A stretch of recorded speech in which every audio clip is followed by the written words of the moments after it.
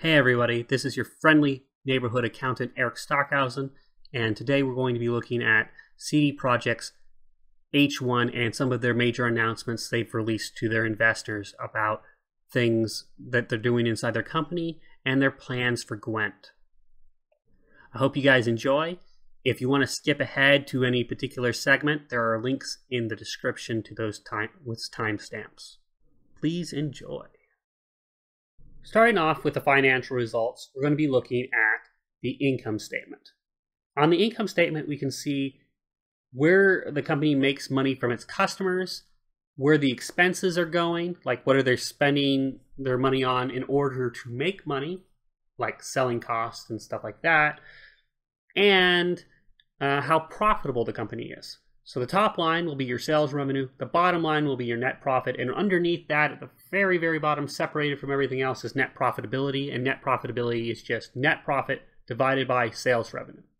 We can see that the sales revenue in 2015 H1, the year that the period in which Witcher 3 was released, they had 512 million zlotys in sales revenue. Zloty is like a Polish currency, and their net profit was 236 million.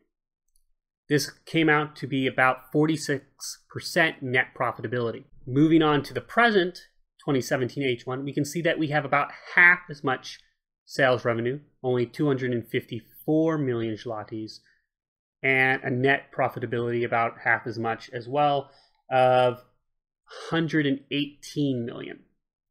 With a 47% net profitability. Now you might be wondering, how has the net profitability not changed between the year Witcher 3 came out and the year that Gwent went into beta? So there are two major reasons for this. The first major reason is that most of the expenses of the company are going to Cyberpunk 2077.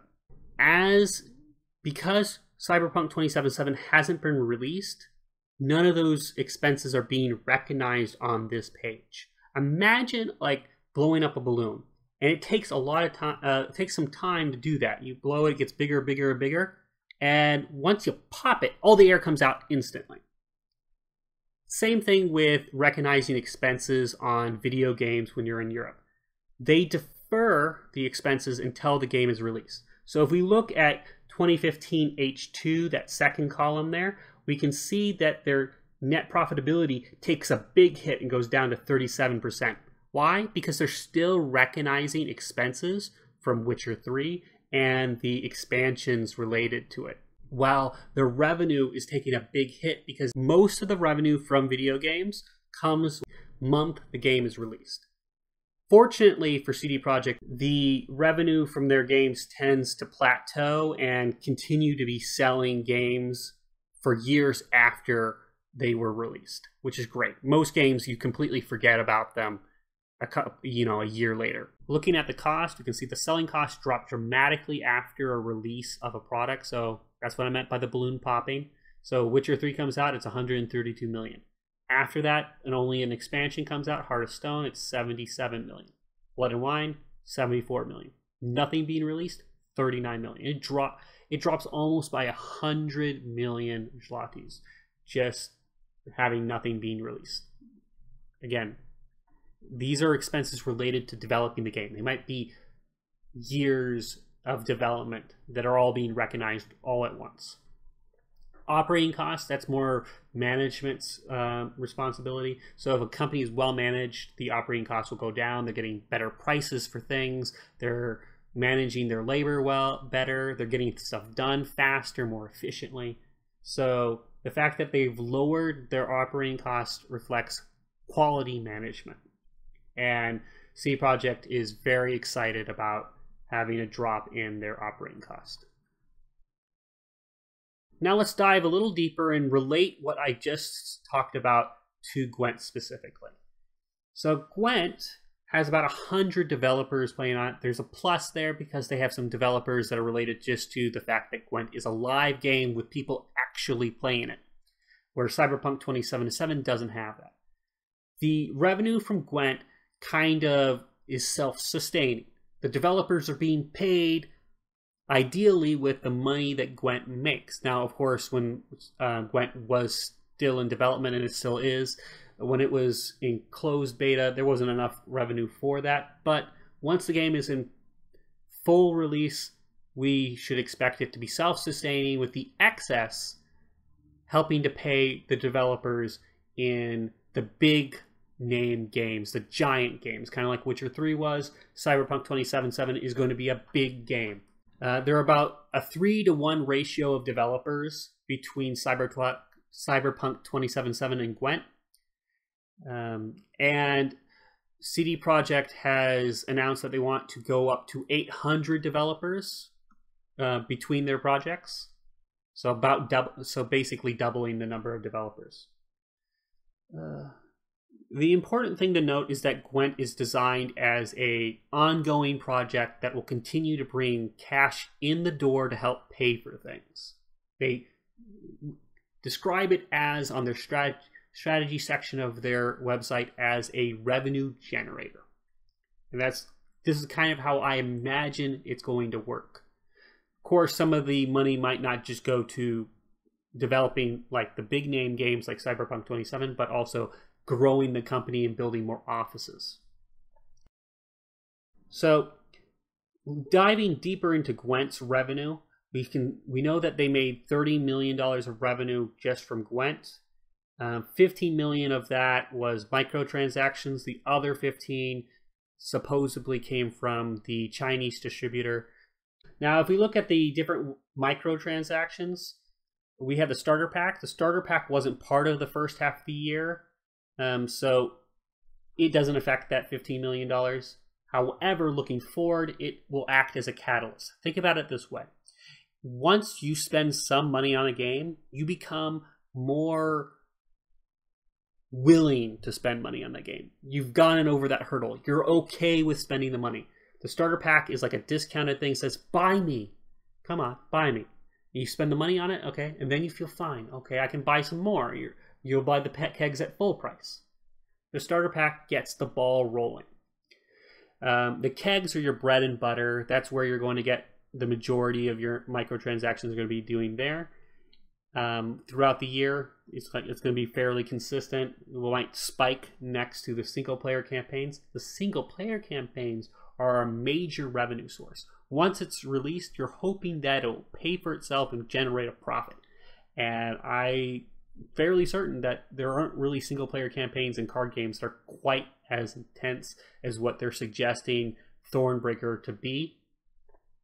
A lot of emphasis has been put in the investor notes that Thornbreaker is going to be like something that we should all be excited for, because it's going to really revolutionize. It's going to be a serious thing. It's going to be like Witcher 3, but in a card game. Because they have the same storytelling and stuff like that. That's really exciting. Now we're going to move on to the assets and liabilities. We're going to go a little faster now because we only really have 2 things to talk about on this. The expenditures on development projects, that's that big balloon we talked about. It's money spent towards game content that hasn't been released yet. So Thornbreaker single player campaign, that would be in here. Cyberpunk 2077 would be the lion's share of this.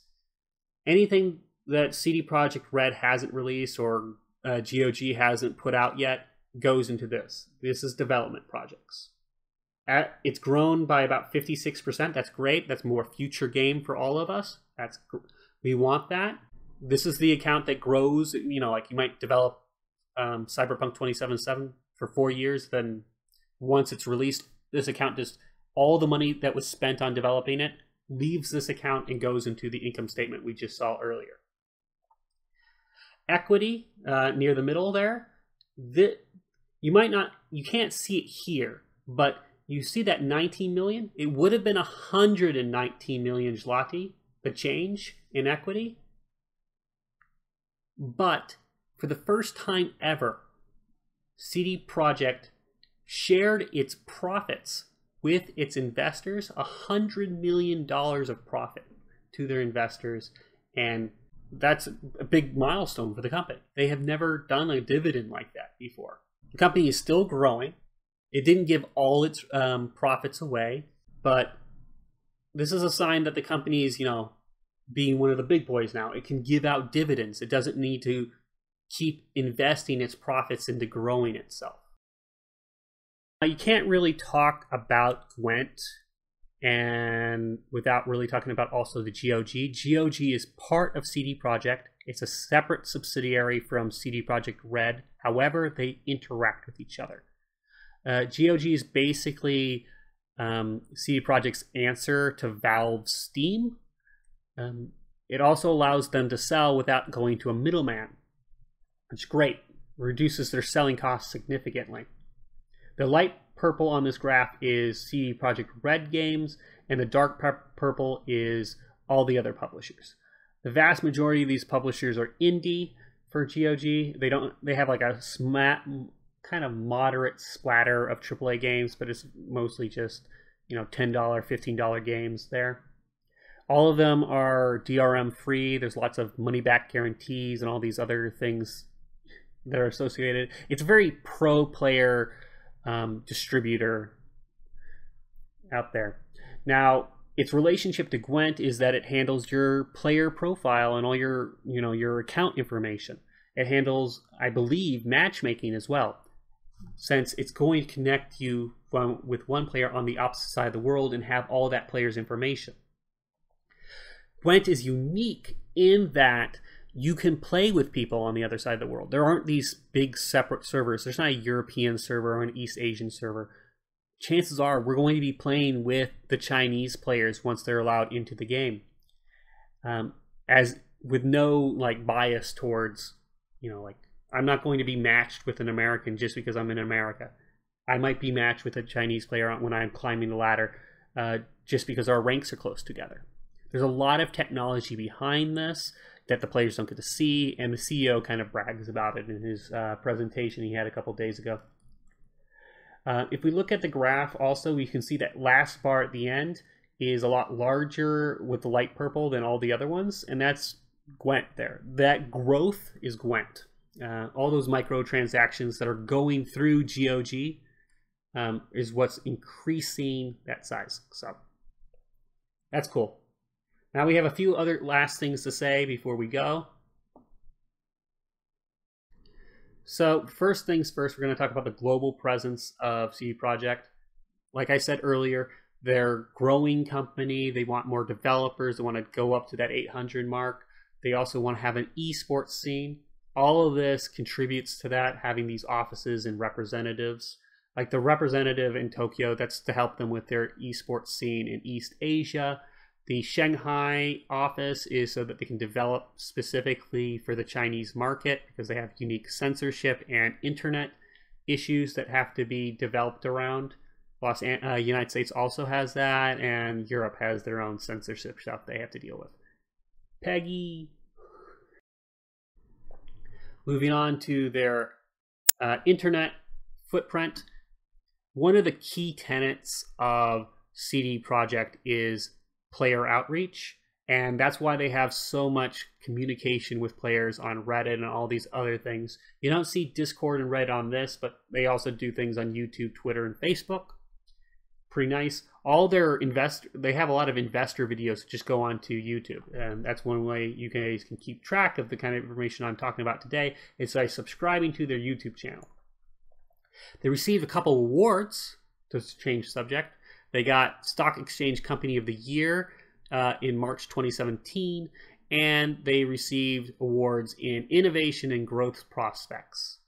The company's growing pretty good, and they're innovating with their new way of doing premium cards and what they're doing with Cyberpunk 2077.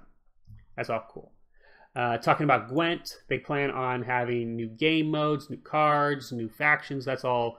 A new faction's pretty exciting. New leaders, and what caught me off guard, seasonal events. Mahakam Ale Festival, basically Oktoberfest. I usually have to go to Tomball for that.